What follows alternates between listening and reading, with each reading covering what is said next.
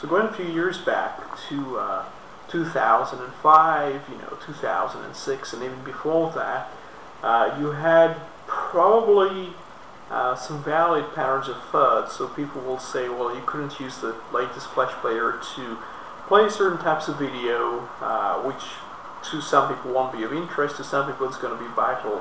Access to certain sites like YouTube, which had a requirement of Flash 8 not being available for Linux, of course, and then you had all kinds of weird things to do with visuals and to do with compatibility with applications, with Word, Skype, although Skype was working for Linux, not just to the same extent, way back, about 5 years ago.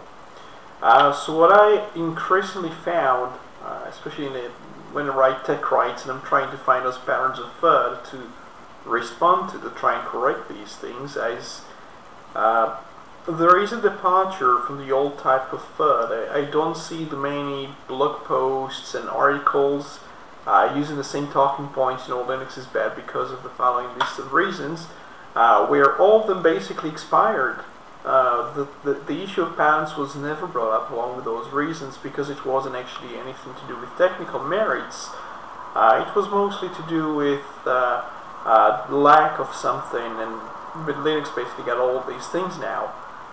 So to kind of summarize that, what I found with FUD is we increasingly have to forget about all those, rebutting liars and trolls, and instead focus on patent trolls, because this is what we have to deal with now in 2011.